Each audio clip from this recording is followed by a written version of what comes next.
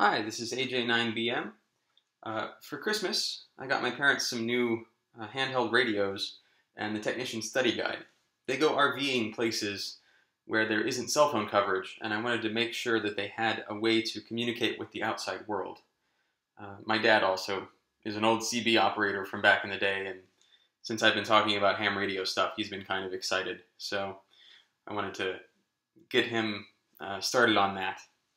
And then I got my mom a radio so she could talk to him. So they're new to all of this. They don't know how to find repeaters and how to program this radio. I got them some Baofeng UV-5Rs, which are kind of weird menus. So I'm making them this movie to show them how to find repeaters online, and then how to program those repeaters into their handhelds, and then how to test that they actually work. So we're going to start off by finding repeaters where they're going to be. So we're going to do this by finding stuff around my house. So we go to Google and type in repeater map. And it gives us this K5EHX's site. And this is great. The UI is a little bit weird. We're just going to ignore all this stuff over here, because what we can do is go over here, and anywhere we click on the map, it'll let us see repeaters covering that point. Of course, that's not really useful when we're zoomed all the way out like this, but this is just Google Maps. So you can zoom in a bunch and then scroll around, and here I am in San Francisco at home. So I say, show nearby repeaters covering this point. And it gives me a few. So I need to zoom in a bit more to get to something that I can actually see. Okay, here we go. So now I can see there's repeaters all around town at different frequencies. So we'll start with this one here, at 442.075. It's got a plus right here, which means the offset is up from the output frequency. So if I transmit on a frequency somewhere above this one, it'll come out on this frequency elsewhere. So let's go ahead and go to that on the radio and see if it's there. So I turn this radio on. I'll turn it back off, actually. You just turn it on. Go. Oops.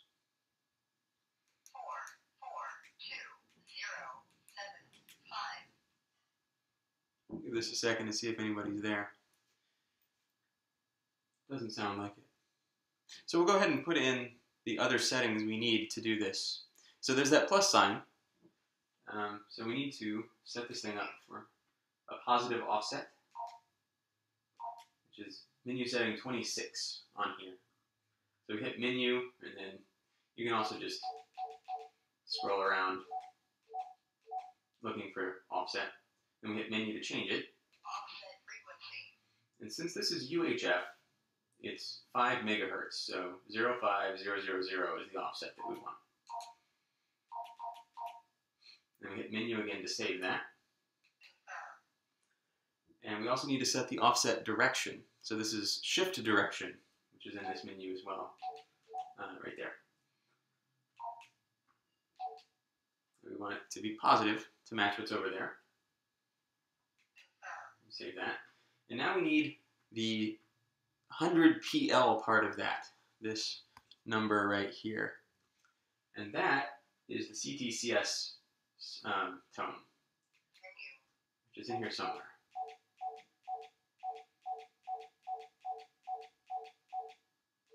So we want this to be 100, so we can just type in 100.0, or there's only so many of these things, so we can just scroll to it in this list. And we hit menu to save it. Now we're back. We're at 442.075 with a plus right there, which tells us that we're going to go out to, sorry, this is on the VFO plus. So this radio has two frequencies available, A and B. And so now I'm on the one on the top. You can see that little arrow right there. Now I'm on the bottom, on the top, on the bottom. You can listen to both frequencies and transmit on both. It's kind of handy. So anyway, so we're at 442.075 with a positive offset. So if we key this up for 2 seconds, the repeater will see that somebody's trying to talk to it with a 100 hertz tone and open up. And if we don't say anything and just let go, we'll get signal coming back to ourselves. So what we expect to do is we're going to hit transmit, but not say anything. And this light should come on, and then we're going to let go. This is a thing called courtesy tone. And if we get that light to go green after we've transmitted with it sending back static and maybe a little beep, we know we're in a good place. So N6MVT System 2 San Francisco. That's a really nice courtesy tone. So that's that repeater. So by just keying it up and then letting go, the repeater is a little bit smart and knows that it should tell me that I got in. This is me testing my settings. So you can do that with any repeater that you find on this website. So let's try another one here. Let's try, I don't know what this one is. Oh, this is the local club frequency. I want to do actually. I'll put this one on A. So it's 147.21. 147.210. And actually, I don't know what the offset is here. So if I click on this, give me more stuff. So okay, so the offset frequency here is 0.6 megahertz. That's over there in that table on the left. And the shift is positive, and the PL is 100. So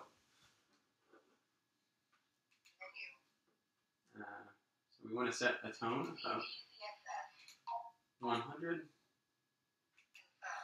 And we're going to go to menu item 25, set our shift, plus, we set our, okay, our offset's already set to 00600. So, now this one we should be able to do this.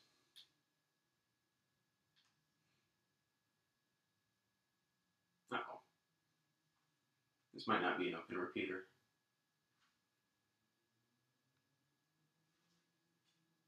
Don't hear anybody on there. Let's switch back to the other one. So now if we transmit, we're transmitting for this repeater with the offset and everything. And what's really cool is this thing remembers the different settings for the two different sides. So that's how you set up a repeater on here. So we're going to work one more example, just as a review. We're going to change where we're at to where it is that my parents actually want to use these things. So they're going to be camping out here-ish, right around there. So we look for repeaters covering that spot. And there's a handful of them. Maybe zooming in a little bit will help. It's kind of a mess, but they're there. So this one that's where the repeater's at, right there. And this circle shows how far out it goes. So this one's, you're kind of in the middle of the circle for it. Whereas this one down in Carbondale, this 442.0250 here, this purple circle, you're right on the edge. So it probably won't work reliably. So you wouldn't want to use this one unless you really needed to. So let's look at this one. Oh, look, this one has no PL. So let's double check that it doesn't have anything else. Nope. So yeah, no PL and no DCS. So it also doesn't have a real good coverage footprint. So this is an advanced view that shows you how strong the signal is. And this green is so-so. I think there's a better one to use while you're camping down at the lake. Actually, this one's right there. This one looks great. So this 146.8005 minus is there. So it's got a shift to the negative, and the offset frequency is 0.6 with a tone lock of 88. So main frequency is 146. 146.8005. And then the offset frequency is 6. The offset direction is minus.